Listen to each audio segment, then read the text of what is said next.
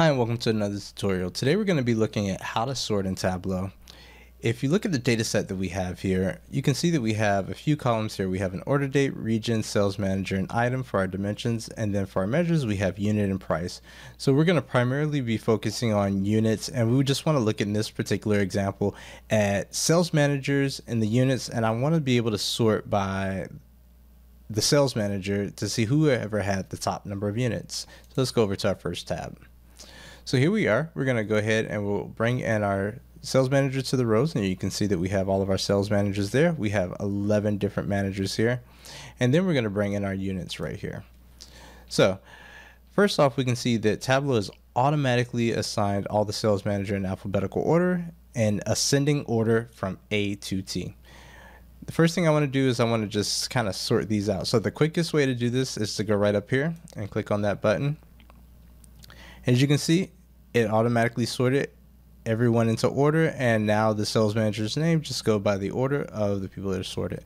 So this is a really quick way just to get something done, and actually when you hover over it, Tableau is nice enough to show you exactly how it's going to sort the item. So here it says sorting descending order by the sum of the units. So it's going to take the sum of the units, and whoever has the highest, put them at top. And here you'll see it'll just have the same thing, but it'll say sorted in ascending order, so I can just kind of reverse the order there.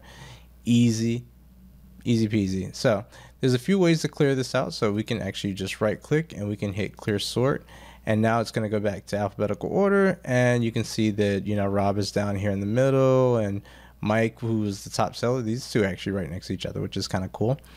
So that's one way to sort. That's a quick and easy way. Another way to sort is going to be by right clicking on here, just like we did to clear this sort, and we can actually go to sort.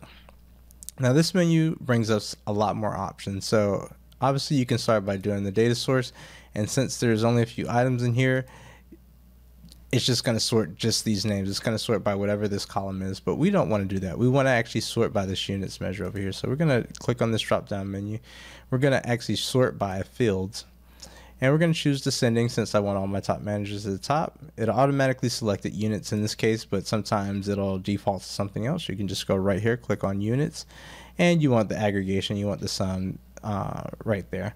And we'll get into using some of the other metrics when we talk about level of details later on, but that is a very quick way to be able to aggregate all your data and have a little bit more control, especially as you have more dimensions over time. This is a very easy way to get that done. So those are a popular sorting method. So let's go up to the worksheet, and we will go here and we'll clear these sorts. So now you can see we're back to normal.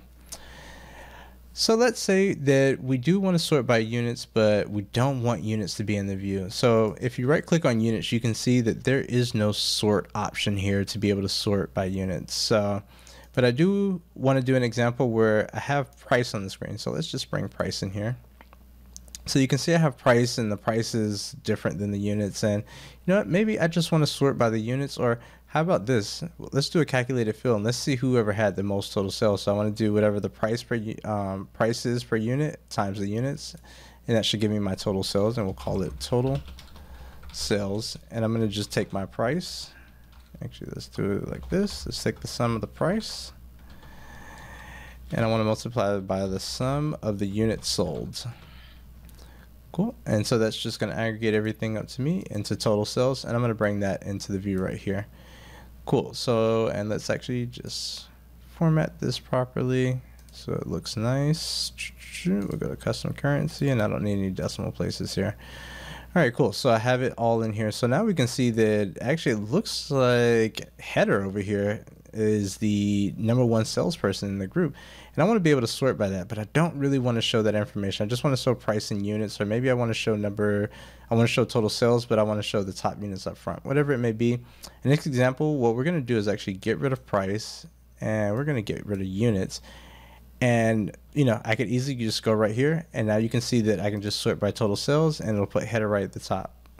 But say I want to sort by the person that sold the most amount of units, I can still do that. So here we have units. I'm going to bring that, and I'm going to put that right here on the row, and so it's going to mess everything up. It's not going to look good because we have a continuous value there.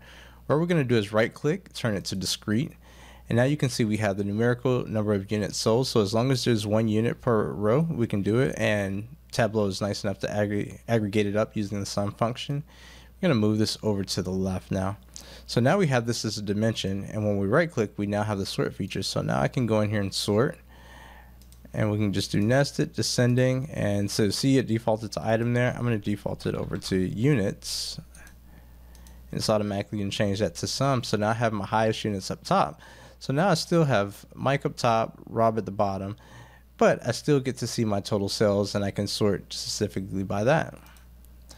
Now, I don't want to look at this. I don't want users to know this. I don't want them to see how it's sorted. So I can actually go here and just unshow the headers. And now I have this in there, and everything is sorted by whoever sold the most number of units. But the value that the user is going to see in there is the total sales. So those are 3 really quick ways to be able to sort items in Tableau, from very little to very complex. In the next tutorial, we're going to dive in a little bit deeper so you can see exactly how sort works, how the queries work, and how Tableau uses all the different parameters in order to sort the data. Thank you, and I'll see you in the next video.